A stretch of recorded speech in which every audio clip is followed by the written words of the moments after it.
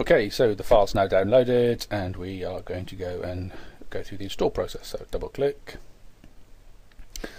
and accept run, yes please. Let that install. Bum, bum, bum, bum, bum. I've actually got an SSD hard drive installed, so hopefully this will go through quite quick. If you have an SSD hard drive installed, then hopefully yours will go through quite quick. If not, then it may take some time. Okay, so do you want to allow the program? Yes please.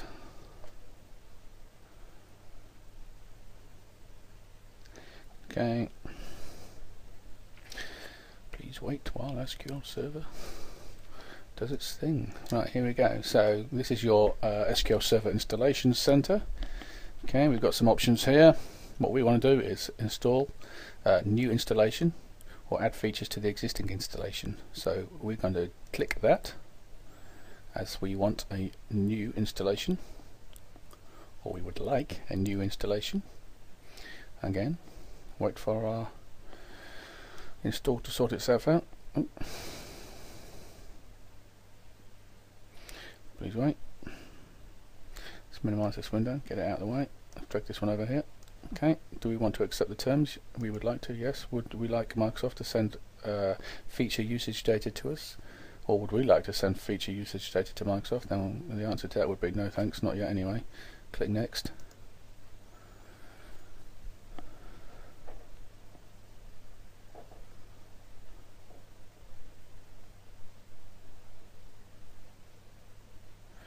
Okay. Tick, tick, tick. Let's put pause on until this is done. Okay, that's done its thing, and it's now presented us with the feature selection window. I select everything. In here we've got the engine services, etc., etc. So then we've got the management tools and client connectivity SDK. SDK is actually a software development kit, so I like to select everything, just in case. I wouldn't want to miss out on anything. Here's your directories where your program is going to go, so you can change that to obviously to your C drive, your D drive, E, F, whatever, wherever you've got the most space. Click next. Okay, please wait. That'll install. Okie dokie, and now we've got our instance names. Again, we just leave this alone and click next.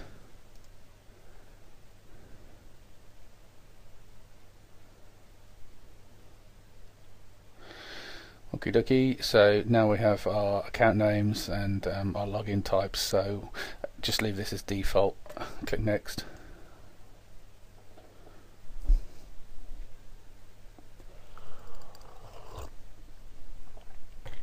Right, what we've got here, we've got two methods to log into the database. We've got one using Windows authentication mode, which is the username and password that Windows uses when you log in. So if you, for example, don't have a username and password and you select Windows authentication mode, when you go into the server, make sure you've got the authentication mode selected and click next. It will just log straight in automatically for you. If you log in using a Windows username and password, then it will use that Windows username and password to log in again automatically for you. But what I suggest you do is go to mix mode, so you can actually toggle between Windows authentication mode within the login screen, or you can have a classic username and password scenario. Here you've got to specify the password for the SQL Server System Administrator SA account. So you'll be presented with an account name SA when you log into the server, and you have to present a password for that. So I suggest you create a unique password. Doesn't have to be too strong unless you're going to make this server public accessible, and then of course you want to protect it as best you can. Okay, devman Niguel, that's me. Okay, so leave that alone, click next. Right, so send Windows and SQL Server reports to Microsoft or your corporate report server. No thank you, next. Okay. Now we've got the installation progressing, so I'm going to put the video on pause for now until it's installed, and then I'll come back once the installation is done on the next window. Hello and welcome back, and as you can see it's still ticking along nicely, and I've been waiting now for approximately a minute, so this is going to take a little while, so again we will plonk the video on pause and we will be right back. Okay, welcome back. That took 2-3 minutes. This is now the screen we've got. Basically, installation is completed successfully, so we will close that. Okay, so that's done. Now you need to go to your Start menu, go to the Microsoft SQL Server 2008 R2 directory, and select and launch the SQL Server Management Studio. So we'll just do that. Okay, once you've launched the Microsoft SQL Server Management Studio, you've got this connector server box, and the server name should be your PC name with a / followed by SQL Express, and then your authentication method is Windows Authentication.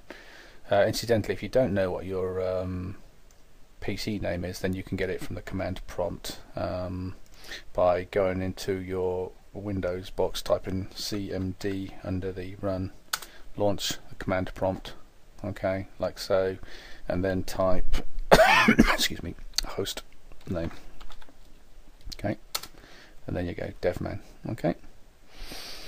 So prefix devman, then do / SQL Express. Okay.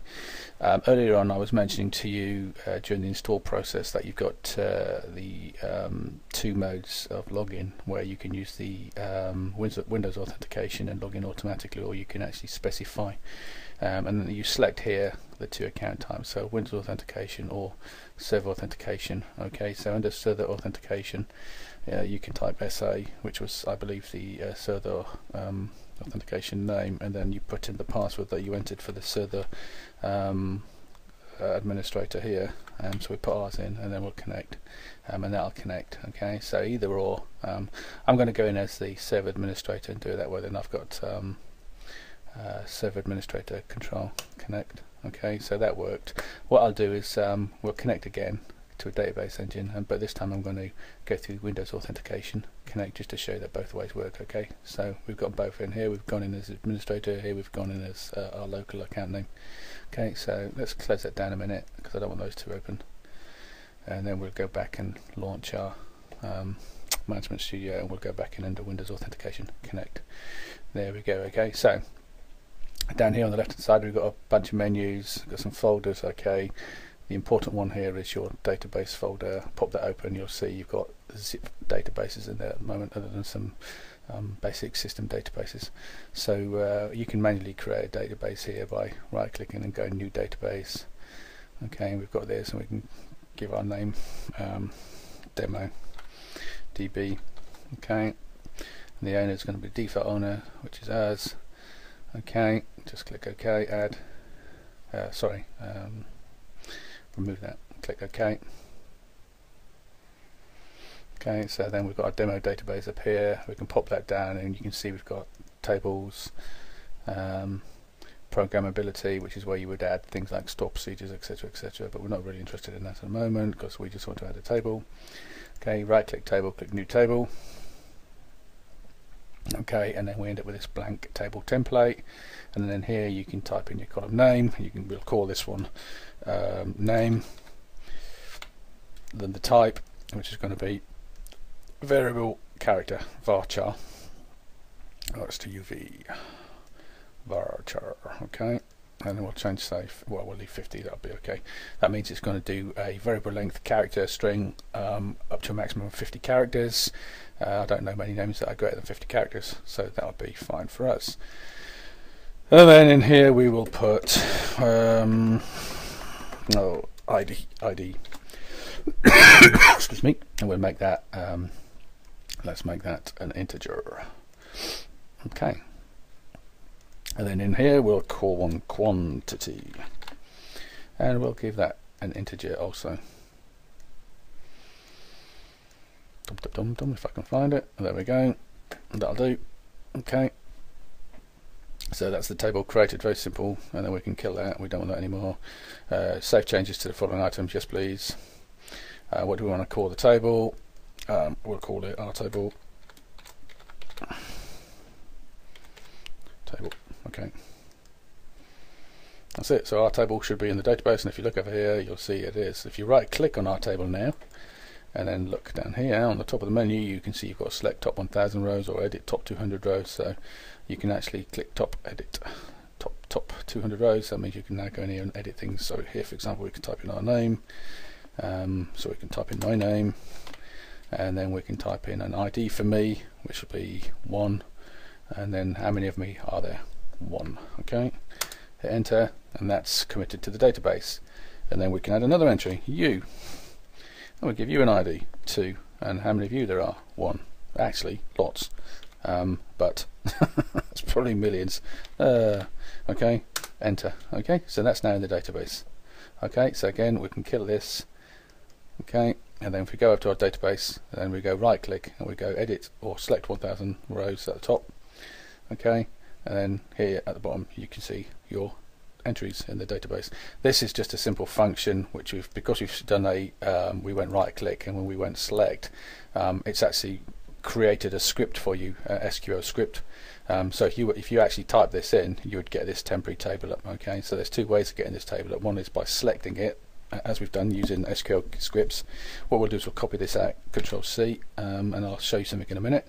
But first I want to kill this, go back to our database, our table, right click it, and then say edit top 200 rows, and you can see we've gone straight to the table now with no SQL script, and you can see your data in there, and we can actually pull that out now, and we can edit that using our Excel application later on.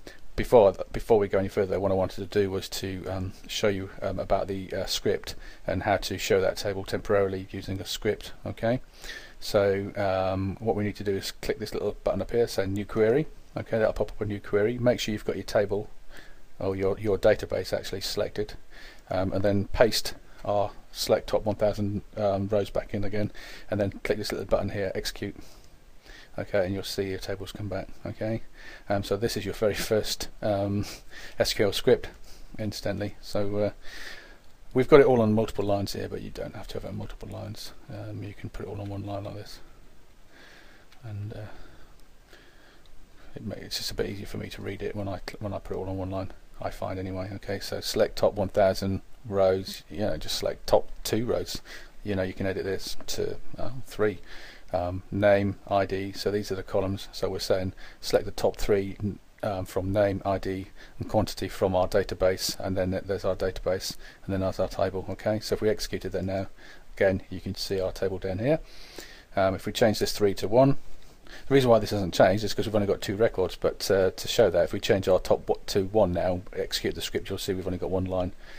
Again, we can take out 2 of the columns here and just leave name in there, for example, and then change our top to 2 so we get both names, and then hit execute, and then you'll see you've just got the names now. So that's quite handy. Okay, so there's a little bit of database manipulation for you. Today we've covered getting a hold of a copy of SQL Server Express, we've covered installing SQL Server Express, and we've covered creating a database and a very simple table with some simple data. So I hope you found that useful, and in our next tutorial I'm going to show you how to actually connect to this database using Microsoft Excel, and then starting to add, delete, and create tables and values within that database stroke table. Okay, till then, take care, bye.